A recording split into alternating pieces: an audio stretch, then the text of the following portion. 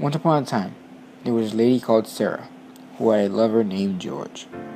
These two loved each other very much, and they would go on trips to many different places across the nation once a month. However, one day something happened that ended this tradition forever.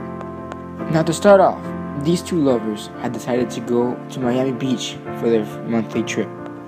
After Sarah had set up the boat onto the trailer pool, she began to make her way towards the top of the truck, where she then took a seat.